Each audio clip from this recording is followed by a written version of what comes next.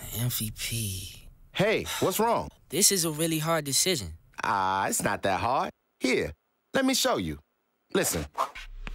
You're looking for an MVP and don't know who to pick. Listen to me, kid. I'll show you a trick. Just add all the box scores and the analytics. Multiply by the numbers and all the statistics. It equals 0.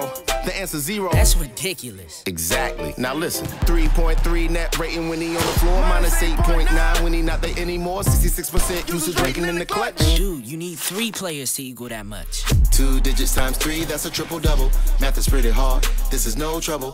All the stats lead us to a hero.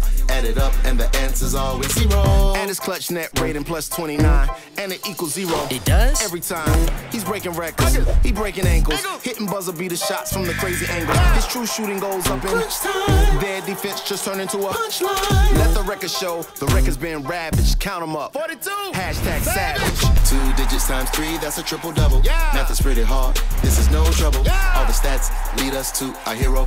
Add it up and the answer's always 0. Oh, 0. Like Russell Westbrook.